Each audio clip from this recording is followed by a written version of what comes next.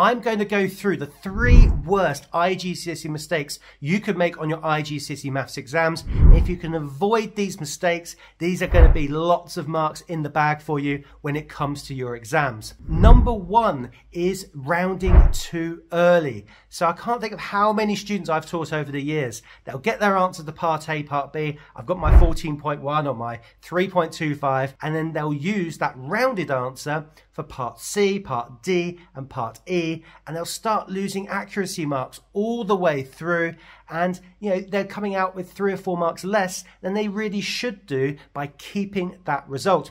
Now, one of the best ways you can do that is by leaving it in your calculator and then using the answer key, the ANS key, or even saving it as A or B or C so you can use it later in the question. Number 2 is probability questions, and in particular, without replacement or with replacement. And students often get confused, okay, has there been a replacement or not? Now, you should assume there is no replacement unless told otherwise. And what do I mean by told otherwise? Well, for example, someone has chosen a ball from the bag and then put it back in the bag. You need to have that sentence in there. Otherwise, you need to assume once they've taken the ball from the bag, that it's disappeared and it's gone. And that's going to change your probability.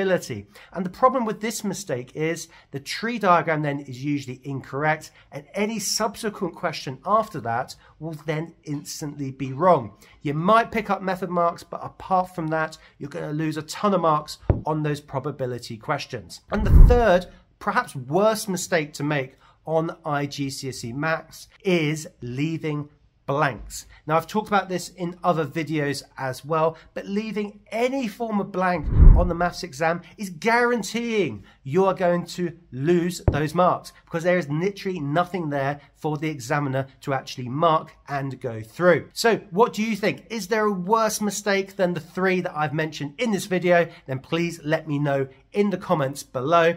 And if you need to get up to speed to all things iGCSE maths so you don't make those mistakes, then check out the video right over here.